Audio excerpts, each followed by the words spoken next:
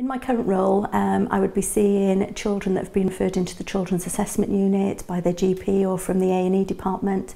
I would carry out their initial assessment, taking a history of what's wrong with them, doing a physical assessment of their illness at that time, arranging investigations, depending on what they need, taking blood tests, giving them treatments if they needed fluids, if they needed antibiotics, arranging x-rays, those sorts of things.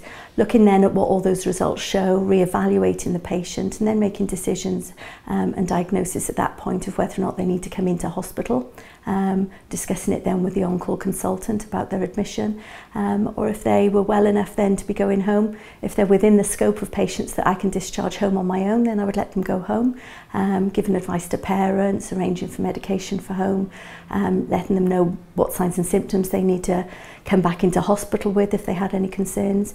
So it may well be that there's some patients that would only ever be seen and assessed by a nurse practitioner, and some of the patients then would also need to be senior reviewed by a consultant depending on what's wrong with them.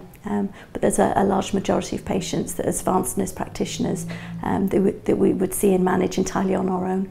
It's not just patients that come in with coughs, colds, it's patients with a wide range of conditions. Patients may be having a heart attack, patients who've had falls, broken bones, a whole range of conditions. And particularly there's, as nurses, because of our experience with things like sepsis, I know of colleagues have done a lot of work because of our awareness of it and our ability then in these roles to act autonomously. We can start treatment sooner, we recognise it, and that's made quite a difference to some of the patient care and timeliness of treatment. I wanted to come into this type of role. I've experienced nurse, I've been qualified for a long time, and career pathways can be quite limited sometimes after years, and it's management used to be one of our only options as we became more senior and more experienced.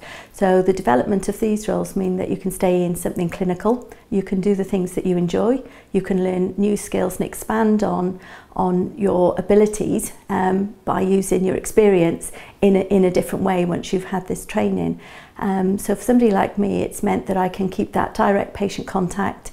I can still spend time with children and their families. I can do the things that I've always enjoyed doing about the job, and bring that experience to it as well.